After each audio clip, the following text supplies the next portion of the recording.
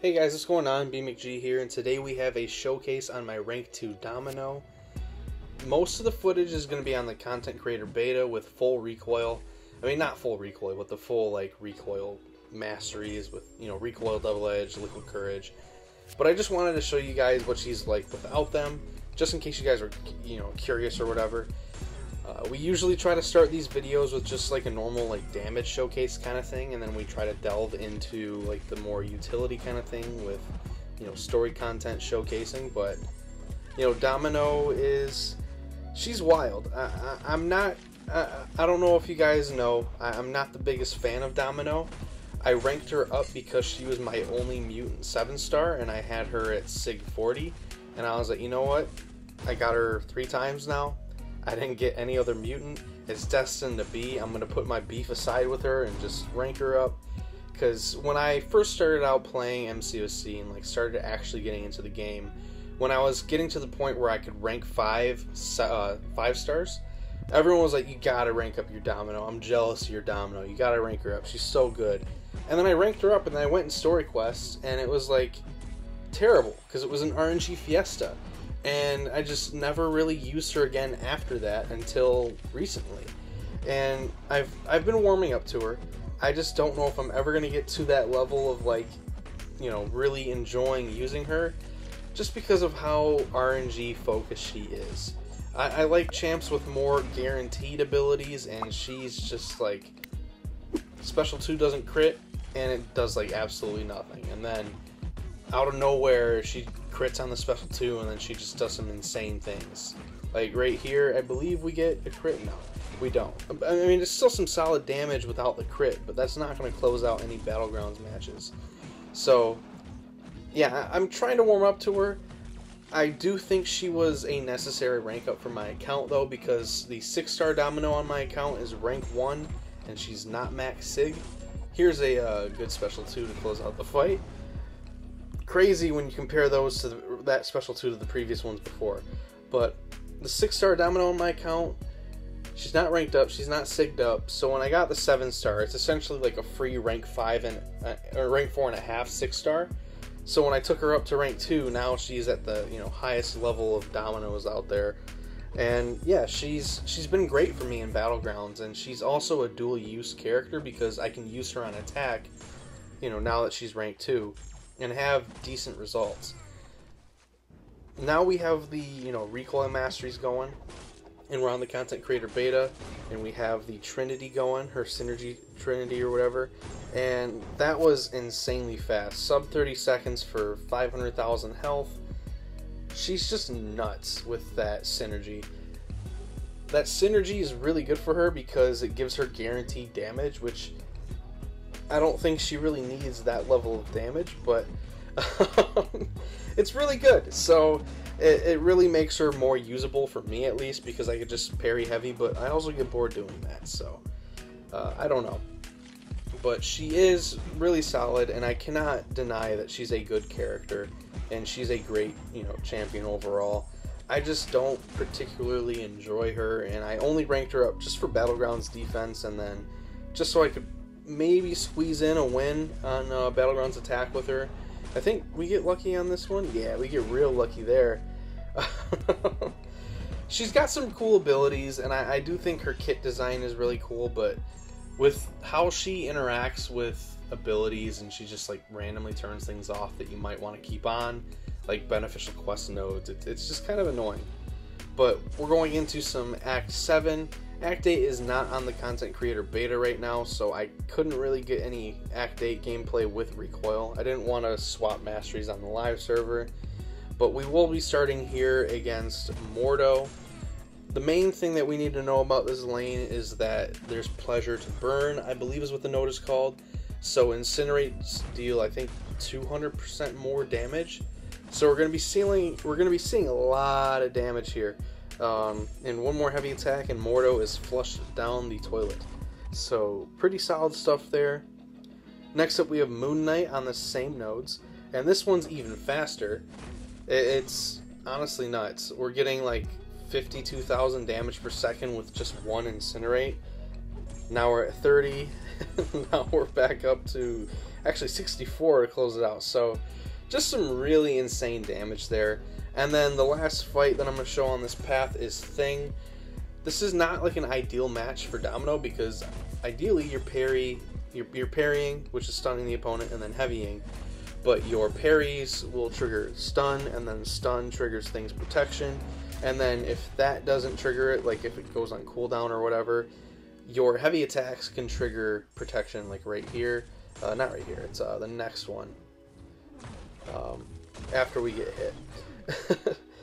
So, no, it's not that one. I'm trying to find where we triggered protection off our heavy attack. Right there. So, we hit, hard enough and trigger protection, so it just really slows our damage down. So yeah, we're just, slowly chipping away this thing. And the funny thing is, this is still not that slow in comparison to, like, other, like, Thing fights. So, she's pretty good. Pretty good for this fight. And we're just going to get hit a little bit more. We're going to finish the fight here with a heavy into a special 3. And the special 3 will close this fight out. So, pretty solid stuff here from Domino. Yeah, right there, Thing's gone. So, boom. Next up, we have, I believe, a Biohazard lane in 7.1.5, I think it is, or 7.1.6. You guys could look it up on Aunt May if you're curious, but essentially every 5 hits, mutant attackers will purify, I think, certain damaging debuffs on them. But Domino has a base purify chance for bleeds, and when she purifies bleeds, she gains power. So it allows her to just, like, ramp up insanely quickly. So you guys will see as we get, inflicted with these bleeds. We didn't shrug that one off, but the next one we will. We get to our special 3 and we drop it since he's unlucky and we are lucky. So now we have a really solid chance at getting a critical bleed and an armor break. I do like how her special 3 is the more, like, guaranteed special attack. But yeah, we're just going to melt him down with this, crit bleed here. Not going to bother hitting him, just let him melt. And he's gone. So, really solid stuff there. Next up, we have Longshot on these same nodes. There's nothing really special to Longshot here. He has increased ability accuracy from his base kit, but I don't think it's really affecting the rate at which we're inflicted with these bleeds.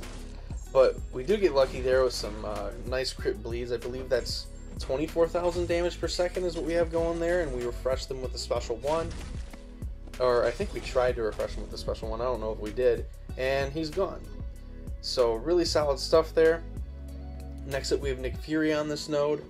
There's really not much special about Nick Fury here other than him just being a menace on defense in general, because if you get clipped by his basic attacks, he has a chance to throw a 4th light attack, which will deal an insane amount of bleed damage to you. And then he also has his second life where he goes stun immune, so he's just really annoying to fight against. But yeah, we'll get one more special 2 after this one, and it's a good time. You guys will see. It's a really, really, really strong special attack, and boom, 200,000 damage on the last 2 hits. Absolutely nuts. And then we, like I said, eat the 4th light. Luckily, there's no deep wounds on, like, just normal quest offenders, so it was a short bleed and it immediately fell off. We going for the striker here to help us get to our special 2, and we get to it. We're lucky and he's unlucky. Sadly, we didn't get any crits, so we didn't deal massive damage to close out the fight, which is what I had wanted. And yeah, we close out this fight here with a special 1. Nice 24,000 crit to close that one out. And we are moving on to the next path showcase in this video. This one is more of a... I almost contemplated on getting rid of this footage and just trying to find another path. But I figured this should be fine because this is a Mercy lane. So if you guys are unfamiliar with Mercy, you have to evade attacks and dex attacks. And once you do that, you build up these Mercy charges on yourself. And then you want to parry the opponent to pass them on to the opponent, and that will allow you to deal full damage to the opponent. But Domino has negative 15% ability accuracy reduction in her kit at all times, and that is amplified, I think, by 35%. So it becomes a 50% when it's when she's got the opponent unlucky. So there's a really solid chance for her to just be failing all kinds of random abilities, and this extends to quest nodes. Some can be beneficial, some cannot. So you guys will see, I don't know if it's in this fight, but it's in one of the fights later where we just turn off the Mercy node after parrying, which I think is funny how she could just randomly do that. We drop our special 2 here, and it does like absolutely nothing. We didn't have any Mercy passives on the opponent, so that would explain why. But, you know, it's semi-annoying. Yeah, so the Mercy passives on the opponent are now gone, and now we're dealing full damage. So this is a beneficial part to Domino, where she can just turn off random things that she probably shouldn't be turning off. But it's also a detriment, because some of these nodes could be positive, and she's turning them off, which, you know, is a double-edged sword. She's kind of like Falcon in that regard, because Falcon, when he locks on the opponent, there could be beneficial things that happen when you strike the opponent, but due to his lock on, he's turning them off. So it's just a weird, you know, place for characters to be at, where they could be turning beneficial things off. But overall, I mean, I do think it has more pros than cons. It just limits their questing use, in my opinion. But generally speaking, like stuff like Battlegrounds, they're going to be plenty fine. Right there, we didn't really get lucky at all on that special 2, and it did like no damage. So the main reason why I kept this like path in here was to show you guys how Domino goes from 0 to 100 insanely fast, because she's an RNG Fiesta. And you know, there's nothing wrong with an RNG Fiesta, because we play an RNG Fiesta mobile game. But like right there, I think it was a 65k special 1 with a critical bleed, and I believe we're going to get in here and refresh it. Yeah, we refresh it with our special 1 with a 65k crit to close that one off. And then we just do a couple basic hits, and he's pretty much in the bin. You know, I just need to get the special 1 out of him, do a basic combo, and he's gone. And lastly, we have Invisible Woman.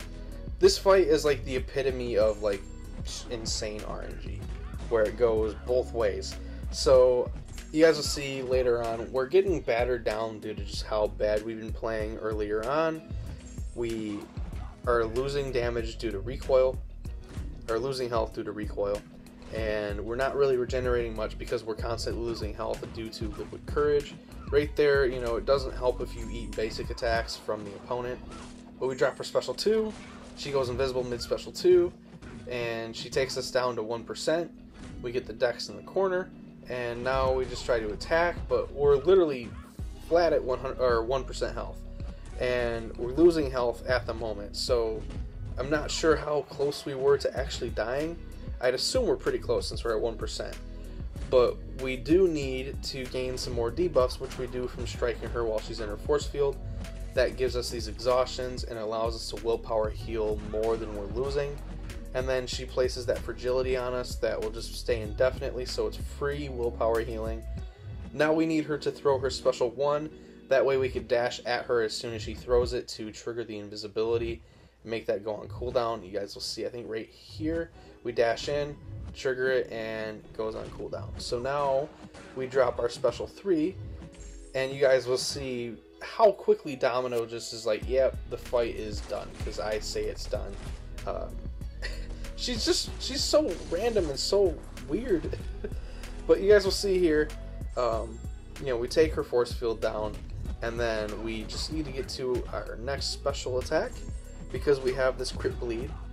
We drop just a massive special 1 to close out the fight, almost 100k special 1 to close out the fight, and yeah. So if you guys enjoyed this video, hit like, sub if you're new. If you already subbed, you know I love you. See you guys for the next video or stream. Peace out.